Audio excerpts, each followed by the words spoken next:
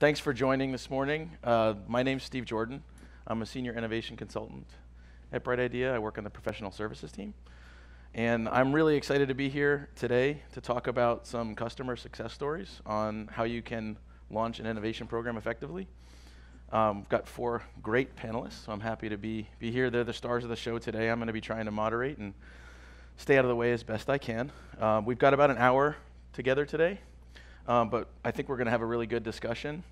This is going to be a free-flowing discussion, so I do have some slides because what we're covering is a really meaty topic, right? It's hard to cover how do you successfully launch an innovation program in an hour. So we're just going to be talking about some lessons learned, some success stories, and I've just got some slides to try to keep us on track so that we make sure we cover everything here. So what we're going to be doing today is, after some introductions and letting you meet the panelists, we're really going to talk about 4 main topics. The first is going to be the catalyst, so why are we here? Why are we going to do an innovation program?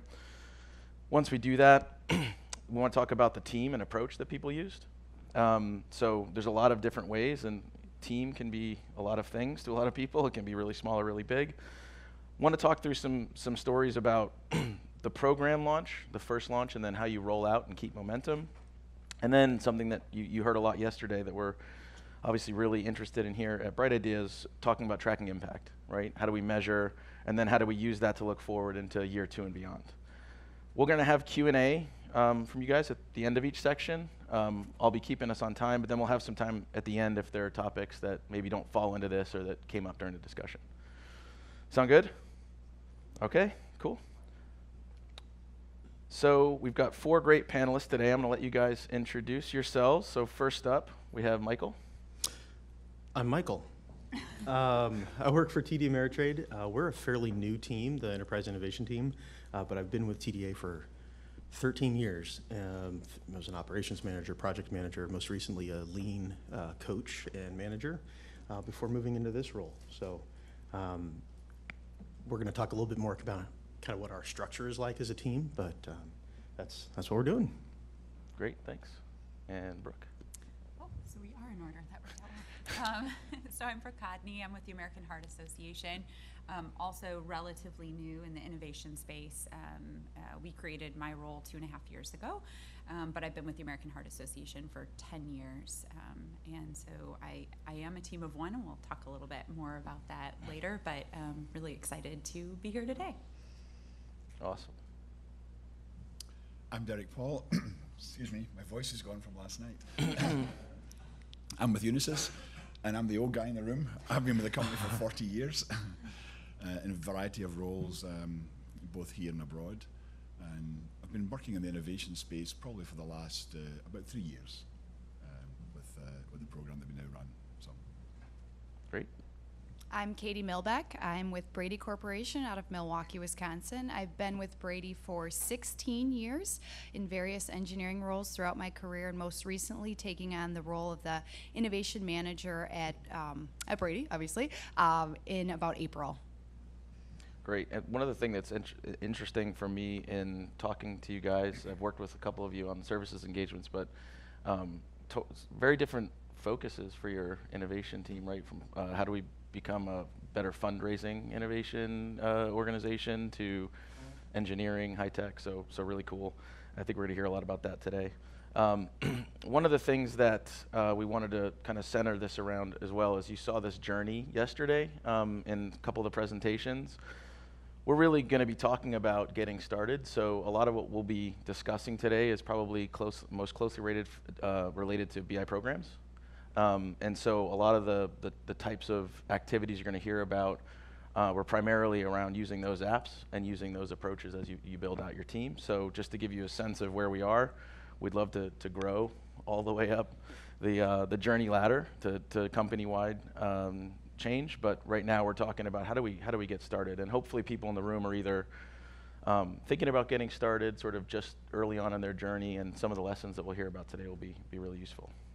So again, here's what we're going to be talking about. And so one of the nice things about being a consultant here at Bright Ideas, when we get started with people, we get to ask the first question, like, why are you here? What was the catalyst behind why you're working with Bright Idea, right? And everybody's story is oftentimes different. So there's top-down mandates, there's bottom-up viral, people in a garage, like we heard from GM yesterday, and then some combination of both of them. So I thought your story was really cool with AHA in terms of how this came from the top down, and it was formally structured. Can you talk a little bit about how your group got started? Sure, yeah, happy to.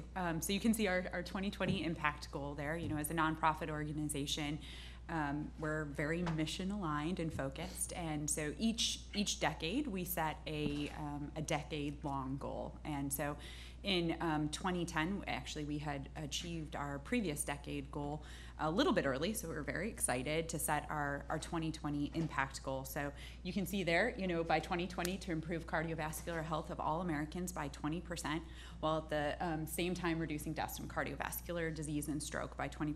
That's a really big goal. And it takes a lot of different pieces in order for us, to reach those types of goals, but also has an incredible impact on, just the overall health of Americans. And so in order to achieve these goals, we have a pretty in-depth strategic planning process that goes everything from, the mission side to how we're going to raise the money to actually fund the research and the programs that will drive us towards these type of goals. And so part of our strategic planning process, which we do every 3 years, is to look at the revenue generation side specifically. And when we, looked at in order to reach those 2020 goals, what do we need to do? And that was, as you can see here, to become a $1 billion organization. And so you have just a little bit of trend here to show you sort of where we were coming from when we were in that strategic planning process. And so it was in between the 12, 13, and 16, 17 fiscal years that this, you call it a mandate, but this idea of creating an innovation position was part of the strategic planning process. So that's put together by a group of our executives, including our CEO, as well as volunteers from across many different business lines. So we're really lucky as an organization that we can tap into talent. So the mandate was create an innovation role that specifically focuses on the revenue generation side of the business to help us really get to that $1 billion mark. At the time, I was in a much different role within the organization, though I was on a revenue generation side. And, when they created the innovation role, it was a pretty blank space, basically help us get to $1 billion, which was very exciting, but really allowed me to come in and think about what are the different ways that we can really drive the revenue, and to do it quickly, because 2020 is looming, and there are lives to save, and the work that we do today really does help us get there. And so, as I mentioned before, 2.5 years ago is when I started in the role, and I am a mighty team of one, and focused on, really driving the revenue both from within the current business lines where we are already raising funds, while also bringing new revenue generation ideas. And that's where Bright Idea really helps us, actually, in both of those buckets. So we leverage Bright Idea to help us, identify ways to raise money better in the ways that we're already doing it, as well as to think about how could we be raising money tomorrow, and engaging individuals tomorrow that looks different from how we're really looking at things today. Does that help? Cool. Really, so it's an interesting story, right? And some people don't have hey, we're going to do this as part of a strategic plan, then we're going to create a role, it's going to have this mission, and then we're going to put you in there. I think we're going to hear, there's some other stories from you guys in a minute about how you sort of created the roles out of nowhere and convinced them that they needed it. But I worked actually with TDA early on.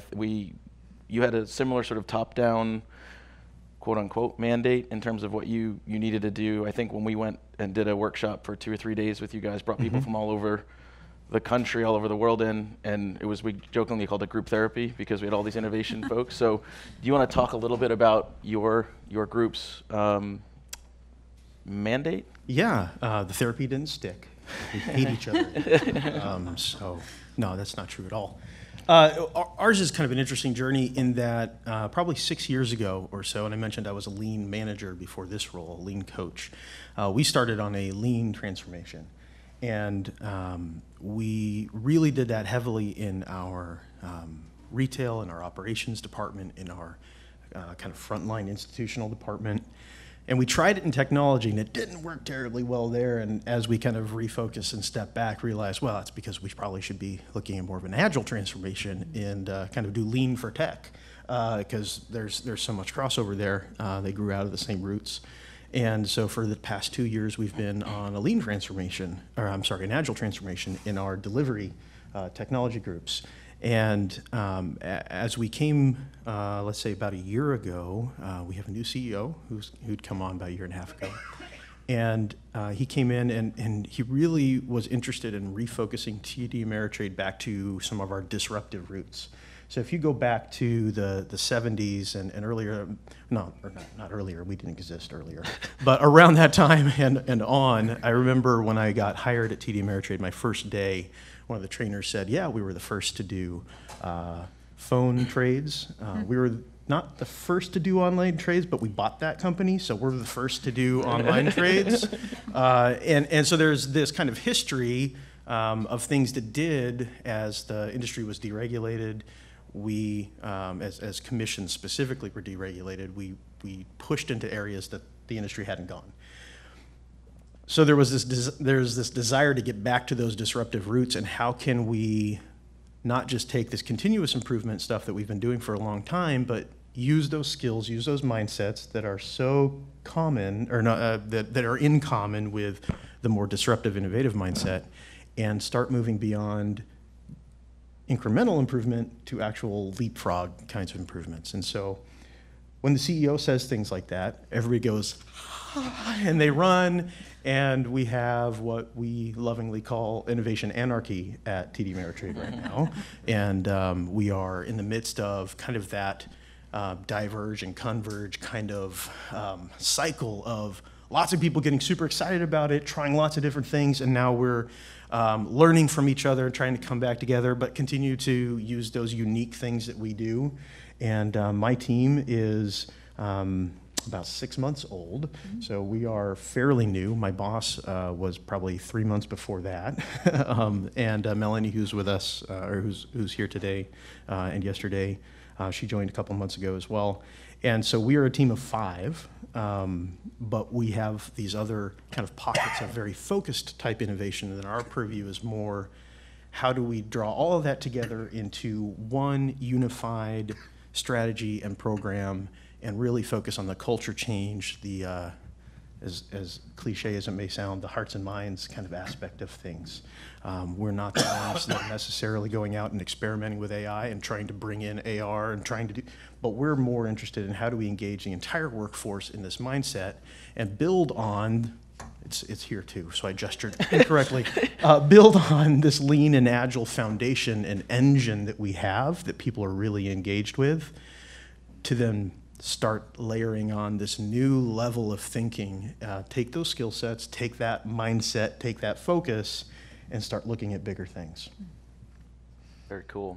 And so very much you guys go take this, you have a mandate to go figure that out. Don't stop the other innovation that's happening. Right. But we need to put some structure around this. You guys have a little bit of a different quote unquote mandate, where you want to talk about your story of how you convince people that they should put you in this full-time role.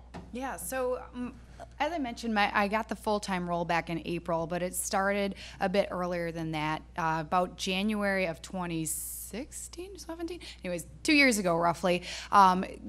It was brought to me that we were looking to start an innovation challenge at our company, and there really wasn't any structure behind it. We had Scott, who joined us as a consultant, who helped us out in the program, but really a blank sheet of paper to do what we wanted to do with the program. So as a team of one, brought volunteers on, we launched our program. We really scoped our program as something of new products and services for our organization. It was really for year one, we wanted to be revenue generating ideas.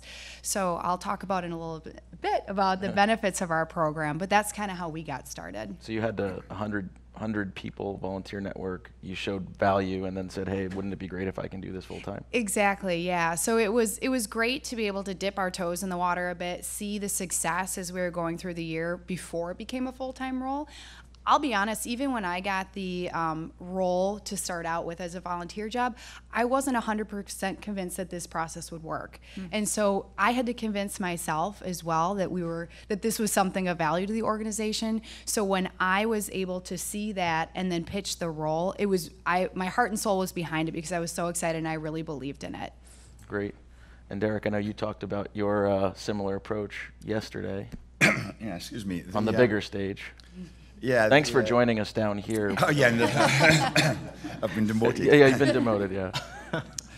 Yes, I mean, I work in the technology part of Unisys, have all my life, and innovation is the lifeblood of a technology company, so we really have to be doing stuff. And that was it was always going on in the product groups, kind of thing, but we recognized, a couple of years ago, we really need to pull this together and have a more formal approach to doing innovation if we want to get the results we're looking for. So, a couple of years ago, they thought, let's do something here, and it was Brittany got started in it. About a year later, and I was helping on the side. She was in the East Coast, I was in the West Coast. I was kind of helping on the side, but then about 2 years ago or so, they brought it all together as one, and we're now all focused on doing that. But it's very much about, what I was always trying to do was create the culture of innovation, get it away from being a one-time event. We're having a campaign, do this now. It's more about people need to think about this on an ongoing basis, day in, day out, and get away from the top-down driven approach. So, Less something you do, more the way you do what you do. Yeah. So for folks in the audience, how many of you would say you have a mandate? Somebody's created your team and said, I'm going to, okay. About maybe 40%. And then how many people are sort of skunk working this thing? Don't want to admit it, but yeah, okay. Any questions about Catalyst or from that discussion? Got a few minutes. We can save them for the end as well, but. And I should say, when I say lovingly call it innovation anarchy, it's actually not really a bad thing. Because we're learning so much from trying so many different things that it's super exciting. It could be a bad thing if our partners and the other people weren't willing to work together, but they are. And so we really learned a ton from each other as we try all these different things. So I have a question. The title of this talk and the way you guys are talking are as if like this is a new concept to launch innovation, and yet all of you, and I think the company I come from, we innovate all the time, right? That's why we're still in business after 100, 150 years, is because we've been able to develop products and bring new things to market. So could you talk a little bit about that transition of what's different now? How do you convince your organization that the way that you've historically innovated needs to shift or change? And how do you create that fire, that burning platform for people to say, yeah, we need to start doing this differently? We tell them. I have no issue with that. I can share. We've always been a very innovative organization and definitely encouraged innovation at the very grassroots level, but we weren't seeing the type of innovation we needed to really have breakthrough new ideas. It was a lot of improvement upon how we're doing things, or something would be tried in one market and no one even know that it was tried in that market. So we weren't able to scale. And then on the other hand, when innovation was driven sort of from the top down, we didn't have a formalized approach to how we did it or why we did it. We just sort of were like, that's a great idea, let's try it. And things were failing because we weren't really thinking about what we needed to do. So we had sort of these two ways that innovation were happening, though they were definitely woven into the culture, the fabric of the culture. But having somebody to really specifically look at innovation, the idea behind it is that to put some process around it. We weren't tracking anything either. It was all, a lot of grassroots. So we weren't tracking anything, and we weren't identifying what are those best ideas. The other thing we weren't doing was looking externally to help feed our innovation. It was all very sort of innovation that was happening within the bubble of our organization. And so the biggest difference was, if we want to see the exponential growth that we needed to see as an organization, there needed to be some dedicated resources. Otherwise, it was going to be sort of little incremental growth that happened throughout from our experience. That was a better answer. We did, yeah. Well, we do have to still tell them what we need, though. That's still part of it. Although I would say I think ours echoes very much that same journey, and realizing that though we'd had a very strong history of innovation, there was some real need to reinvigorate how high we were aiming, and that freedom to fail fast, that freedom to look at something not working out as a learning opportunity and a really, really good thing, and just kind of pull back to those roots. I think that was more of our focus, reinvigorating. I think as well, from our perspective, over the years, because we were technology-led in doing some of this stuff, we produced some great shelfware that never ended up anywhere. So there was the realization that, engineers developing something in and of itself is not a complete solution. You need to have the business involved in doing things like that. And as part of what we're doing now, we have integrated it with the business units in the company, so there's a better chance when we've done something that there's actually a market for it, as distinct from some really cute technology sitting on a shelf somewhere. So.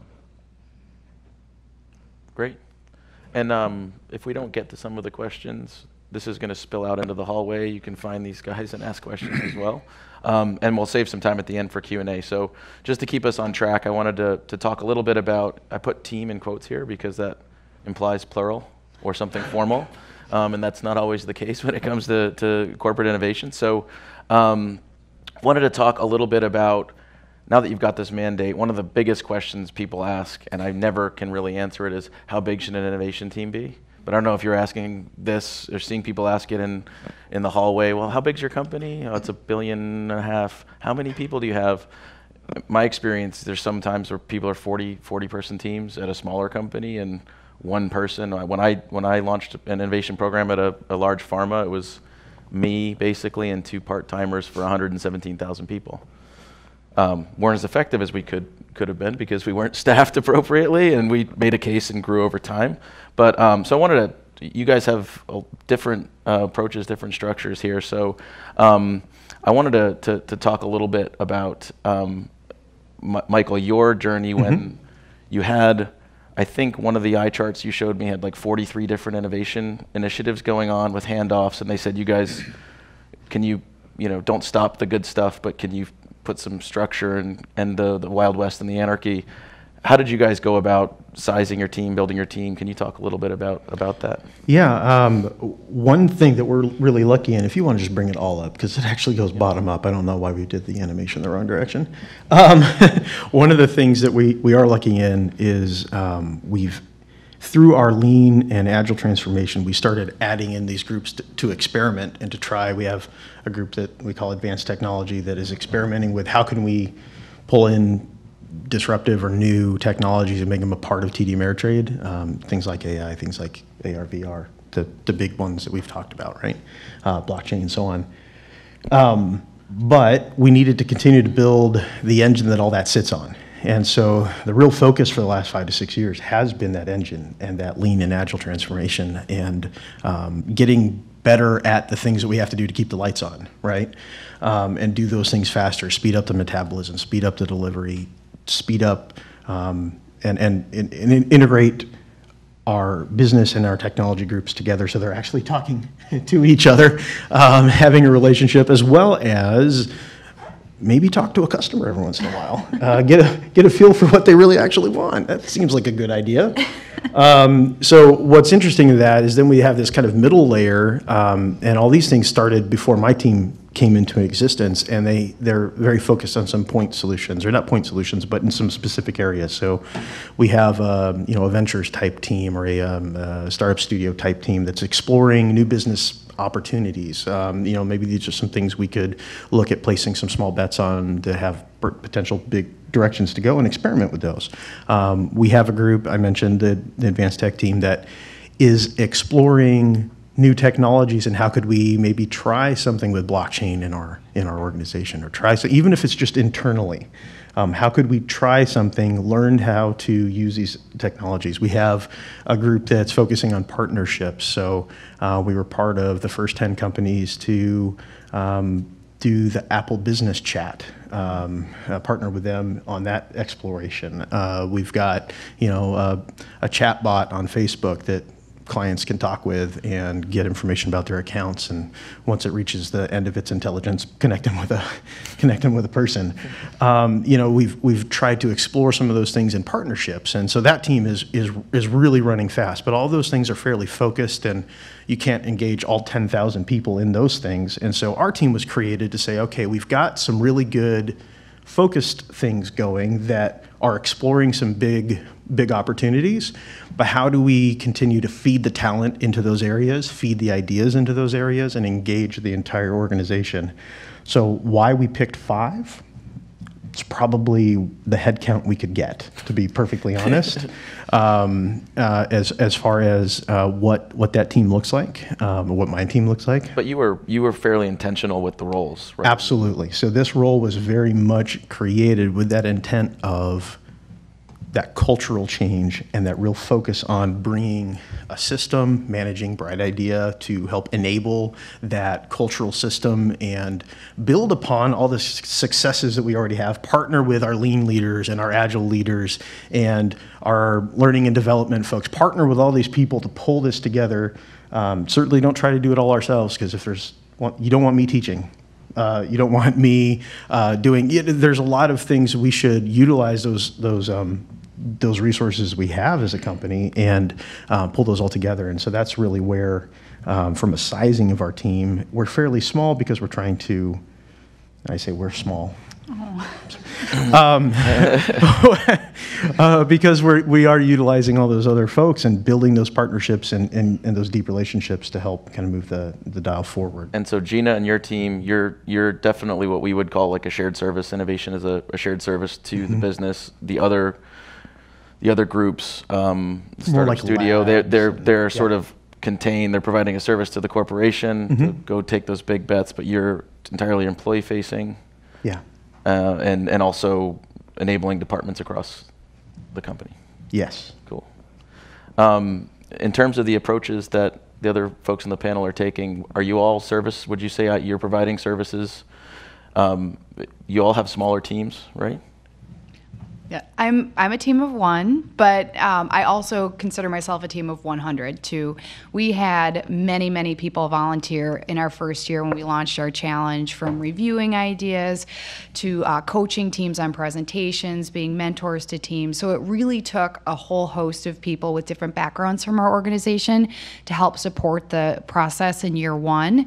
Now that we're in year 2 and developing the ideas, the same applies, except for we have dedicated technology resource to the teams, but still they're not full-time employees of the Innovation Incubator. That was done intentionally for a couple of reasons. First of all, we've got a really broad base of technology areas that we're covering, and we want to keep that fail-fast mentality. So I don't want to be in the business of hiring and firing people. The other piece of this is that we already have resources in the organization that are extremely talented that can support these programs. And by bringing them into these programs and helping out with them, they're getting that innovative spirit. And when they go back to their normal day jobs, they can actually take that spirit back out into the organization and help drive the innovation initiatives throughout the organization. And you guys both are also doing capability building, right? So you can have a big impact because you can run lots of challenges across the whole company, get lots of ideas. But I see here you've got a Kickbox initiative to kind of teach design thinking and prototyping. You've done some lean startup type, fail fast prototyping work. And similarly, one thing that's really cool is our innovation sprints created coaches for our Kickbox challenge that came after it. So we've done the same thing with trying to utilize all these other folks who have tons of passion around this, and they just want to stay engaged. They really want to be a part of it.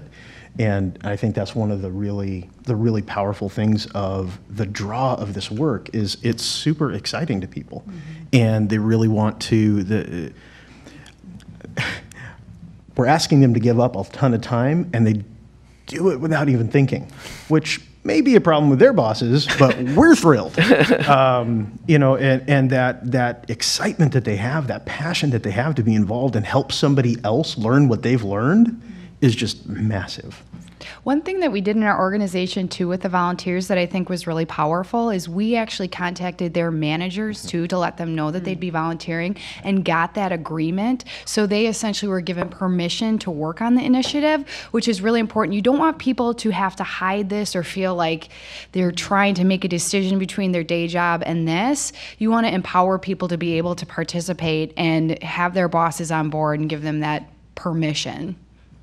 Absolutely. And folks in the audience, who has a team that's bigger than 5 that's running innovation?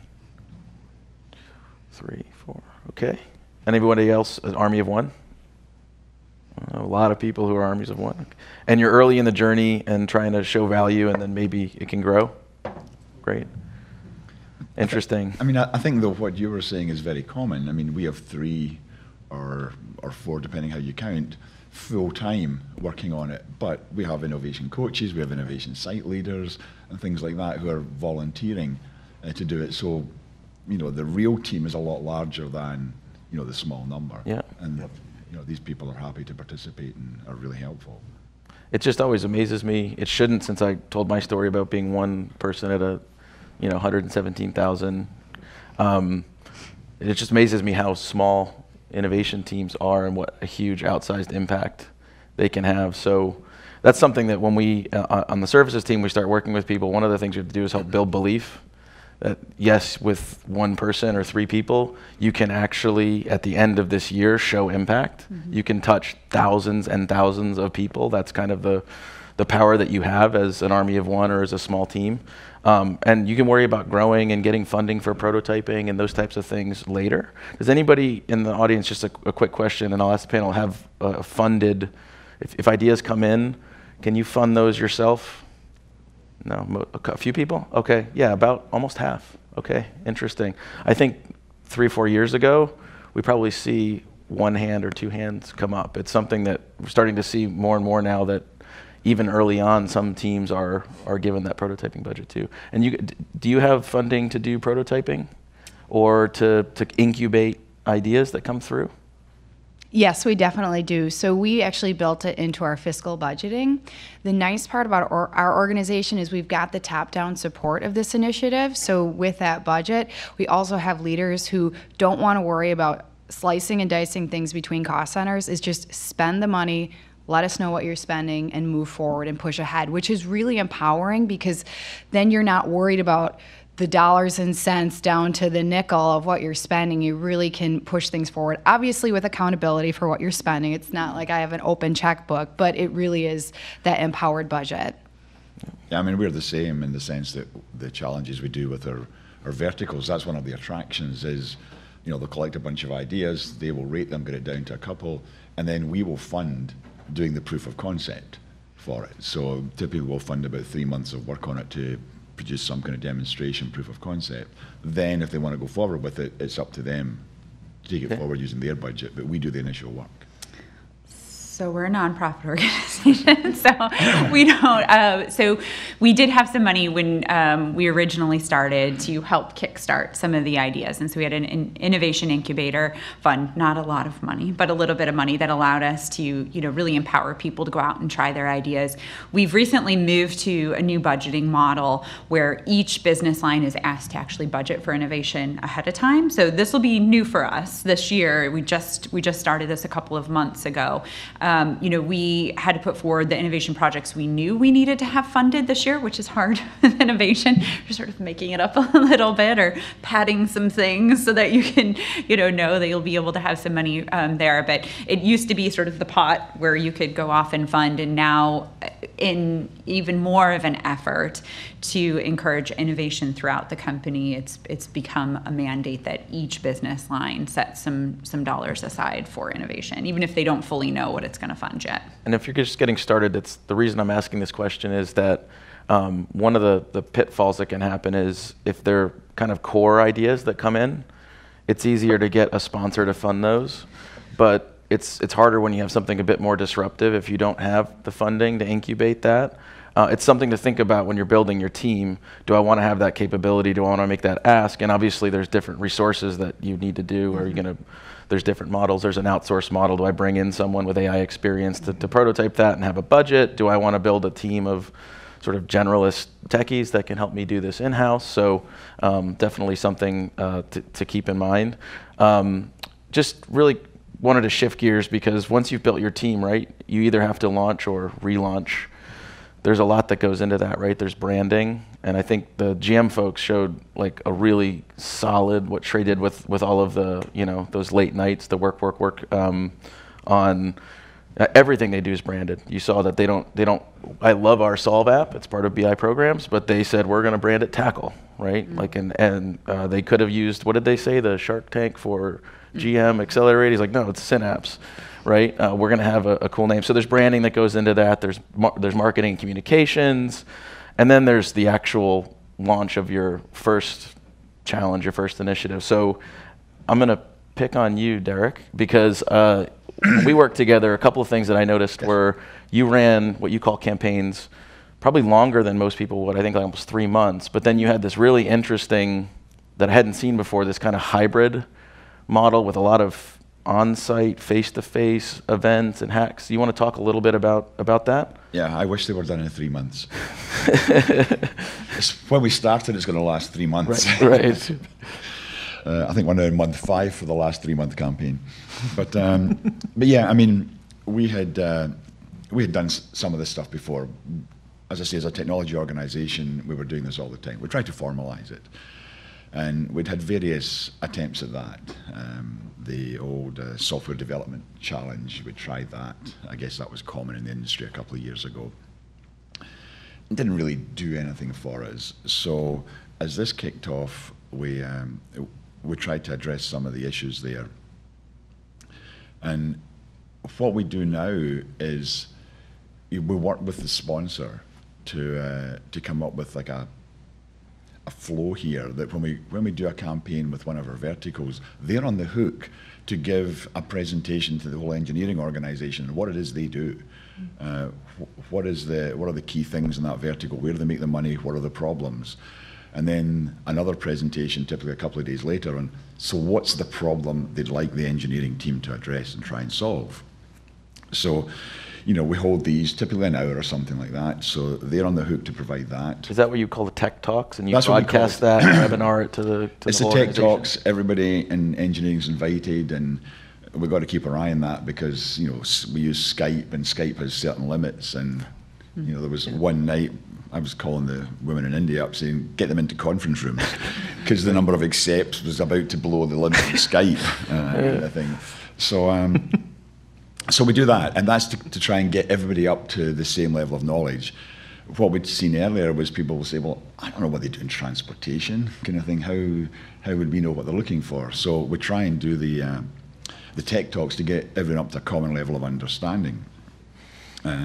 When that's done, it then kind of devolves to the local sites. I mean, we're across multiple sites, 3 sites in America, Australia, China, and India as well. So it kind of devolves to these sites to do the next stage, which, in many cases is, I'll just call it brainstorming. They set up sessions.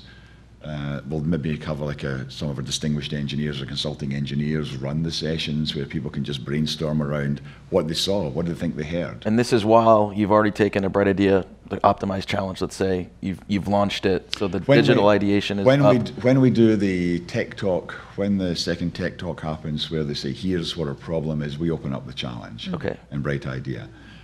And then, as I say, it devolves to the local sites to do, we just call them engagement activities. In terms of, I say, not the tech talks, the actual brainstorming kind of thing. That we typically try and drag in the experts from the vertical. So whoever did the presentation to us or the tech talk, we'll typically drag them in. So they'll maybe do it once for us in Irvine, they'll do it for the people in Minnesota as well. So they're on the hook for a couple of times to engage direct with the engineers, where they will answer any questions the engineers have in terms of, so what did you really mean when you said that, kind of thing. So we go through that phase and they come up with potential ideas, and then what we tend to hold is like a hackathon that had proved very popular. So we basically let them go at it. I'll say for a day was where we started. It's like, okay, take your idea. There's a day. Forget all your meetings and just do this. Kick it off in the morning, give them breakfast, feed them at lunchtime, and at the end of the day, they get to present what it was they'd achieved. And that's at multiple sites potentially you're doing This is at multiple sites. It's not synchronized, but it's multiple sites are doing it. But because it's site related, it's done differently at multiple sites. So I think in the India site, they had so many people doing this, they had to curate it. So they got all the suggestions for what people could hack on, then they picked them and said, you guys can go and do that. I don't have that problem. It's like, we let them do what they want, kind of thing. But again, it changes. So we've done this a couple of times, and we used to give them prizes and stuff like that. We started off giving them like monetary awards. There were also joke awards, shall we say. We had the Heroic Failure Award. I think we gave them a Betamax video cassette kind of thing. There was stuff like that. We also have a 3D printer. Again, we got a 3D printer for people to play with, and some of the guys went and made awards on the 3D printer and stuff like that. So again, it's just dragging people in for participation. And what I found in Irvine actually was they decided they didn't actually want the monetary award. It's like, so what do you want, kind of thing. So we adapted. And one time what they wanted was simple. It was T-shirts. So it's like, great, we'll go make T-shirts. And now it's like, yeah, they participated, they've got a T-shirt, everybody else doesn't, kind of thing. Yeah. And that was, relatively speaking, simple to do. One of the other things they wanted was, it was like games for the cafeteria. So they used to have a lot of puzzles down there and some other things, so they wanted more games. So, okay. And we used the Bright Idea tool to do that. So, they got feedback from the employees. There were 3 things on offer. So that was 3 ideas, and we had the employees vote on the ideas, and that's how they picked the one that management went and procured for them. What's really interesting about this, and I thought was so cool when we were working together, was I've worked with clients that have hackathons, like standalone events, or they have a pitch event, or Shark Tank style event. They run challenges. You had found a way to take all these use cases and activities, and also some of the apps and Bright Idea, and actually stitch them together to run a campaign, right? So, do any of you do that today on the panel? Or is it more, do you use more just to launch a challenge, do the more classic, I'm going to do kind of one challenge, get the ideas, vet them, get them evaluated, approved, and then incubated? So not as stitched together as that. I think we've done all of those pieces. It sounds stitched together. It sounds great. It's fabulous. So I think we've done almost all those pieces, but they don't always go in that sort of, I love that approach, that sort of order. As you were saying that, I was like, oh, we could totally do that. So we've done the sort of hackathons, tech talks, but not as specific. So we've done sort of all of these little pieces, but maybe not all around one topic. That's really impactful. Right. It's interesting too, because if you think about what you're trying to prove at each point, right? So you're first framing the challenge the right way, and then you get the ideas. You can get them evaluated, hack them to make them real and tangible, and then, okay, well, is it viable as a business? Let's think about business model. Let me do in this case, you could almost do a pitch event, right? Where you say, yes, this is the thing, you can see it, and here's the business we would build around it, or at least some early version of that you can pitch. And so you also had another interesting thing that you had to move off of a previous system, do a data migration. Yes. And then rebrand and relaunch the program, but you can see from the slides that it seems to have worked. Yeah, I mean, I think that's the views is the biggest one there. So it's all about trying to drive engagement, and so we're, I think up is it something like 6 times or something like that. We're like about 18,000 views this year versus a couple of thousand last year. Now, I mean, the program's a year on, so it would have increased naturally, but not by that much. Yeah. So I think that's attributed to some of the more integrated approach we're taking, the new tool, which does, it fixes some problems we had before in terms of like notification of people when someone comments on an idea. Our old tool didn't do that. That was a big beef for people. How do we know when anything's happened? But it's a good point, right? Transparency Yes. throughout the entire process. Yes. It's something that you overlook often when you start a program. Like you take it for granted. The number one complaint I think I hear is I don't know what's happening with my idea. Yes. And it's also transparency. It's great if you get an automated notification. Your idea is moved into a stage. But if it just sits there, you still have the same problem. Like the platform can only do so much. It's really important that at each stage you're being really, really transparent about your idea is or isn't moving forward. Here's why, right? If you want to take another turn at this, because we're talking about a relaunch. If you guys are launching for the first time, your first impression, right? If I submit an idea and it doesn't go anywhere and I don't get any feedback and they just close it, the next time you launch a challenge, why do I want to participate, right? So can you talk a little bit about how you guys have managed that and sort of built belief in your employees? Yeah, that was definitely something we were up against. We had portals in the past that it was a great initiative. Somebody was excited about it, but then there was no follow through. So that was something our team committed to, is communicating to every single idea submitter. That became a much larger task than we had originally anticipated, because we were thinking we were going to get about 100 ideas and we got 350. A great problem to have, but it was really making sure that we had that transparency. We also partnered heavily with our corporate communications team, not only for the launch materials, but also that ongoing communication. So monthly emails saying where the challenge was at. We also, when we moved on to the semifinalist phase, really had great communications acknowledging those winners, and then getting to the finalist phase, also the same kind of cadence. The other thing that we did for the launch and announcement of our winners, we actually had a live announcement with the CEO and I sitting across from the table from one another, and shared that globally with our employees as a live announcement. So you're talking about your CEO, and I'm going to transition us into what CEOs care about, which is tracking impact. So, you know, you start out, there's so many of these considerations. What's my mission and vision?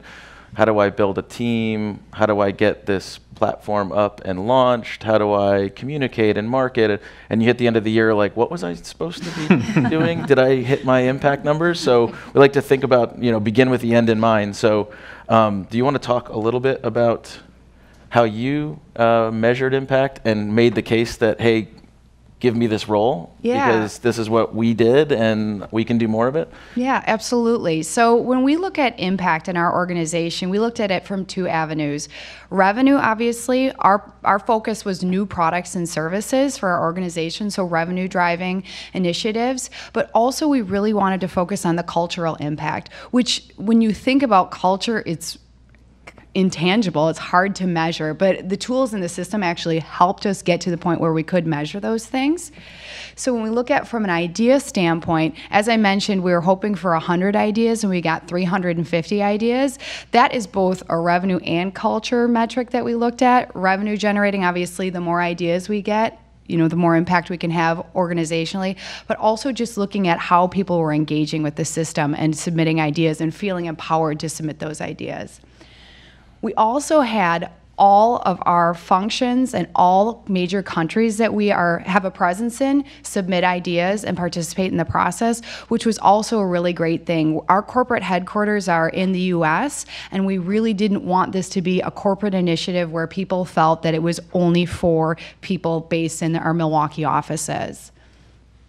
The other piece is we had 40% of our employees engage in the platform. This is through idea views, voting, commenting, and this is a really powerful statistic from the standpoint that 40% of our employees are manufacturing employees who don't necessarily have regular access to a computer. We did see those employees as well participating, so that was a really great impact that we felt that we had. We also, when we looked at our global stats, we had 40% participation or submission participation from the US, 30 from Europe, and 30% from Asia. So a really good spread of ideas from the global group as well. The other piece that we had is we had 1,800 votes cast in the system. And this was one of the things that I really loved about the platform itself. You could extract data easily and share these results. We had 1,800 votes, but then we had 13,000 idea views. And if you think about 5,000 employees in an organization, we almost had a 3-to-1 ratio of idea views to employees. We also had almost 700 comments on our ideas. So really a lot of engagement, not only from viewing, but voting and also commenting and collaborating on those ideas.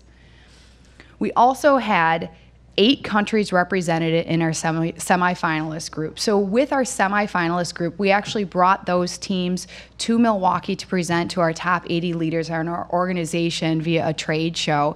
We didn't intentionally select ideas based on their geographical location, I should say. Rather, it was a happenstance that we just got a really good grouping of ideas from across the globe. The other piece is we had 6 ideas that we funded for our program. So initially we were targeting 2. When we got to our finalist round, our leadership, we could pick the 1, 2, 3, but we said we ultimately want to fund all of these ideas, which also when you look at the financial impact of 2 versus 6 ideas, you know, it's getting us a lot further than we anticipated in year 1. The other piece, and I mentioned this earlier, is we had over 100 employees engage in the process, from mentors to subject matter experts to people doing IP reviews. And this isn't people who sent one email for their volunteer time. This was people who engaged hours and hours and hours of time. And you know, as a couple of the panelists mentioned too, these volunteers, we had them set for discrete points in the process. People actually asked to stay on as volunteers throughout the program, which is exciting because going into it and asking people to give that time, there's a bit of hesitancy when you do that because you know that they have normal jobs. And so having the people come to you and ask and seeing the wide variety of volunteers we had was really outstanding. It's awesome. When I work with clients, especially the first year, there's this discussion about should we be tracking hard ROI? You know, we're worried because we're not going to be able to show, I have a 5-year product life cycle, how am I going to show revenue, right? So I think what we see is, I would call these like leading indicators of success, right? And you can start to see the funnel, and you can set hard metrics, like what is the percentage that I think I should engage in the process? How many ideas do we need going through the pipeline to come out with something? When you have the leading indicators of success, then you can start thinking in year 2, year 3, or however long your product life cycle is, you can start thinking about, well, what should those lagging indicators of success look like? Are they, is it affecting my P&L, those types of things? So how many people are measuring impact today in Bright Idea? Okay, we're gonna get those numbers way up. So in the last couple minutes here, I did want to talk about, this is sort of the end of a year, right? Which is great to show these, but then sometimes you can take that and say, okay, are we having the impact we set out to have? Are we still aligned with the mission and the vision that we set out? Has it changed over a year? If we're not having the impact that we think we're having, how can we shift? And Brooke, you just said that you came out of basically a missioning and visioning workshop. Yeah. Is that right? Yeah, absolutely. And had an opportunity to really reflect on, you know, how our first year and some change with the system was going, and not just Bright Idea, but just in innovation in general. And when we really looked at, you know, what we were tracking from some of our key metrics, though our engagement was actually moving really towards where we wanted it to be, we weren't quite where we hoped we would be when we think about really those big ideas that will get us to be, you know, that billion-dollar organization, again, to help us to meet those really important mission goals that we've set as an organization and help save lives. And so as we reflected on that, we said, okay, great, we've learned a lot. What do we need to do differently? And so you can see our mission statement up here. The biggest thing here is that relentless force. You know, it's like the work from GM. What we realized is that, you know, we had this opportunity to truly change the way that we are doing business. And to do that, we have to be a relentless force. We can't get stuck in some of the things that we were getting stuck in, and really be laser focused on what it is that we're trying to accomplish as an organization. And so just to have that time to sit back and really think about, A, where we've been, what we've learned, and then B, where do we need to go and to refocus ourselves. We've set ourselves up now as we're looking towards, the next 18 months, some of the things that we need to do differently and how we build on the things that, were successful. And it's myself and leadership within, the business line. We're now all very aligned on this new mission statement going forward, which sets us up, really to be doing great things. Cool. Yeah, and it's sometimes you might see we've got a lot of ideas, but we haven't seen them get into execution. Mm-hmm. And so you might look at things like, well, we should maybe run some hackathons because we got to make these things real or get people into this kind of maker execution culture.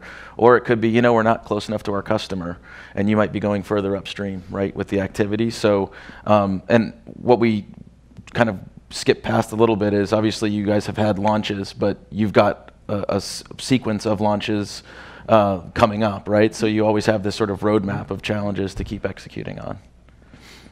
Well, thank you guys. So we've got a few minutes for Q&A, and I'm sure it'll spill out. Anybody have questions about what we talked about or anything we didn't cover?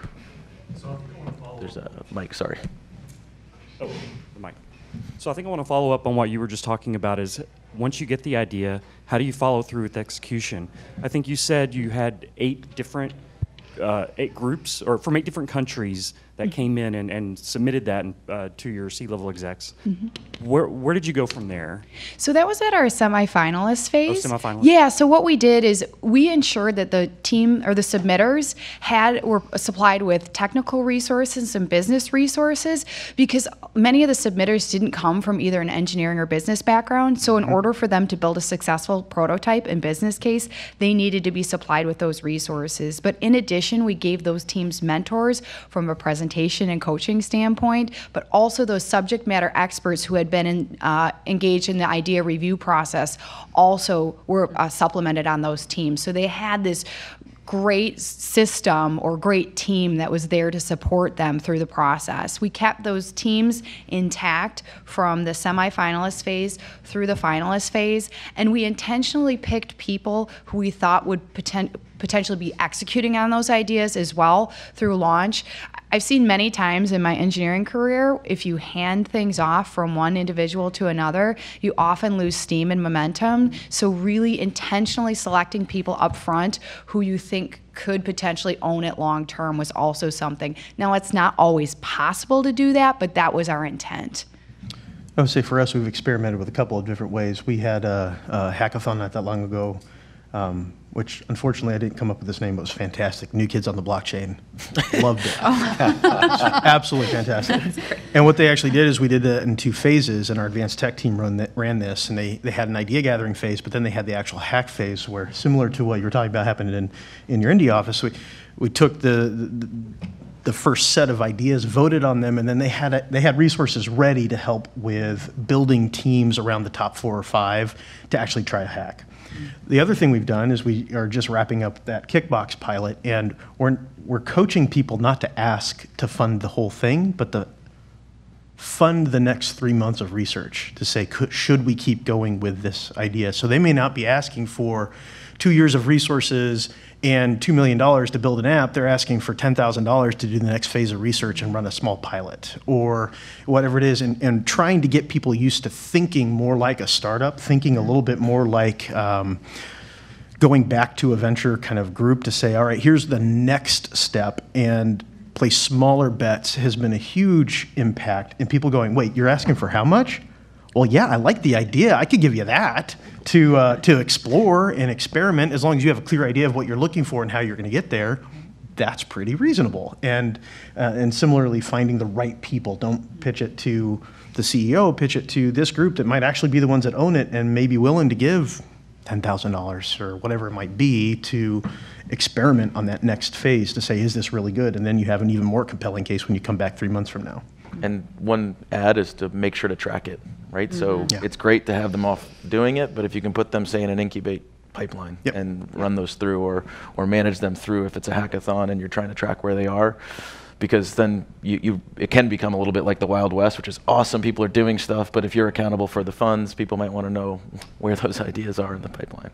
I think as well there's some luck involved in some of this, because we ran a campaign a year or so ago We got something that came out of it. It was great. We did some proof of concept, and then it died in the vine, kind of thing. And it's like, well, okay, the process worked, kind of thing. And then this year it popped back up again, and a customer actually paid us to do the POC on this, kind of thing. So it's now back alive again. Yep. Yeah. So sometimes done is not done. It's true.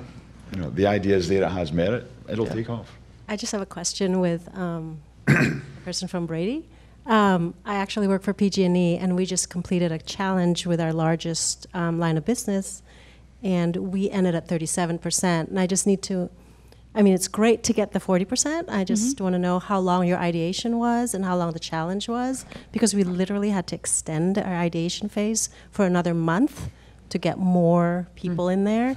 And plus, when it comes to like users, for example, views, do you guys, is it like for unique users? Do you guys, does Bright Idea, because we're not with Bright Idea at the moment, and I just want to know, are they quality views that are calculated in the algorithm? So I'm going to bring you right out to a rocket scientist outside, and we're going to go all through that, and we'll get it, so you can ask a bunch of different questions about how you can report it. My question is like how long your ideation phase was and your review. Yeah, so I'll walk you through our timeline on a high level. So we launched our communications on August 1st of last year. That was in conjunction with our fiscal kickoff. We opened up the portal for submissions right after Labor Day. So we left it open, so early September to early December, we left the portal open. And then we spent time from December through about February evaluating, and we were evaluating the ideas obviously throughout the process, but really the scoring, we did detailed IP reviews on the ideas as well, and then selected the ideas for the semifinalist phase in mid-February. So mid-February we got to our top 12 ideas from 350. After the top 12, those teams presented at our leadership summit. So they had in mid-April, so they had a couple of months to put together proof of concept, business case. Right after that summit, we selected the top 6 finalists. They then were given more time till August 8th, so essentially a full year cycle, and that's when they did their finalist pitch event. Within that time frame, they actually went out to customers, built on top of their proof of concepts, and modified and honed in their business cases a bit more. So a full year cycle, but from the ideas or the idea portal being open was about September to December. That was really short. Yeah. So, because we're like in a pilot phase, because we just started this last year. And we tried it for 2 months, and now we're trying to do 4 months. So I think it makes more sense to have it, because now we're doing the business cases, and we got 357 ideas. Yeah. There's one cautionary tale is that deadlines spur action. So I was part of a team where we ran a 3-month pilot, and we got 51% of the ideas the last day and a half. Yeah, That's what we see. So we sometimes actually- extending it doesn't mean you're going to get more without all of the best practices around driving engagement, communications, marketing. So, and the problem with that is half the ideas, or 49%, 48%, had lots of collaboration, voting, et cetera on them. The other 52% had nothing.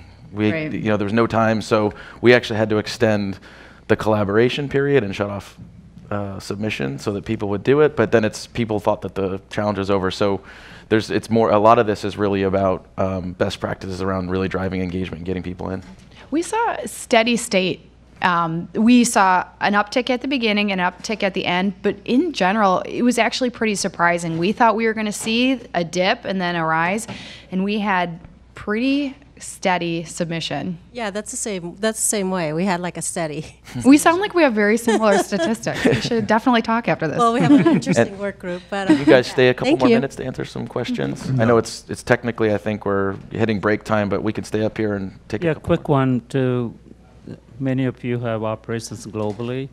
So do you launch challenges in other countries in local languages, or you primarily do it in English only? Ours is English only. Ours was global, and we actually used the Google Translate widget from Bright Idea.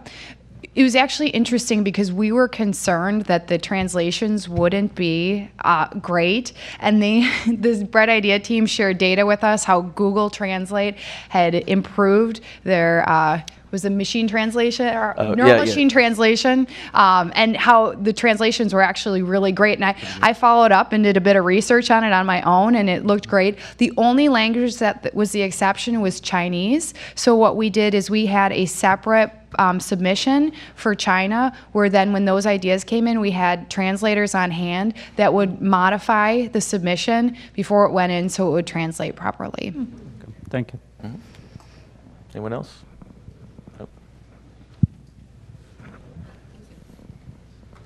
We identified early on to support that culture and foster that culture of innovation. We had to acknowledge, document, celebrate the success we're achieving. We are very limited because we're a state agency on providing anything that's incentivized. We can't do anything monetary, any type of shirts. We do have programs where if it achieves a specific or threshold of efficiency, they can apply for like a merit or superior accomplishment award. Outside of incentivized success celebrations, what do you guys do for your staff, for your... It's interesting, we've just not finished up, but we're in the midst of finishing our Kickbox pilot. And it is amazing how many of them, simply being able to raise their idea and present it to somebody who might actually be able to do something about it, is a reward in and of itself. Now, we want to do what we can to further recognize them and keep driving the behaviors that really lead to the outcomes we're looking for. But it's amazing, just engaging in and of itself, having the freedom to engage has been a reward for most people. Yeah, I would agree. We don't have a big budget for monetary awards either. We also built in using leadership to call out folks who had submitted ideas, and just being recognized by leadership that otherwise would likely not have the opportunity to interact with them was something that we got some really good feedback on. And this is going to sound silly, but stickers. When we launched our first challenge, I mailed people these stickers as sort of like a surprise and delight because I had budget for them, and with a handwritten thank you note just for submitting your idea and being part of our very first challenge. And I got a lot of really great feedback. People like, I don't ever get mail. This was great. I put the sticker on my computer. So sometimes just something really little to goes a long way. Electronic badges. Yeah, we're testing that right now externally, some of the electronic badging systems. So that's actually something we spoke with one of the scientists about, and we're interested in looking at their IS service for building that out for us. So we've had it on a previous platform, and it really drove activity and participation. Yeah, and to build on that, something we haven't done yet, but we're testing will be something you could add to your LinkedIn profile that says that you are, we have to figure out exactly what it will say, but sort of building on that similar idea.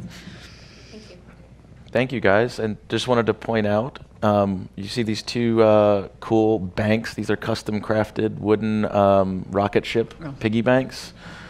We're going to be randomly selecting people who join the channels up here today and giving them out at the end of the day. Pretty cool. Handcrafted by someone in my home state of Utah, apparently. Oh, really? Yeah, right? Fancy. One of a kind. And if you'd like to, if you don't want to have to go to those channels and you want us to add you, there's a sign-up sheet up here. So thank you very much for hanging in there with us. Thank you, panel. It was really great, informative, and I'm sure we can continue the Q&A out in the hallway. Awesome. Thanks So much. Thank you.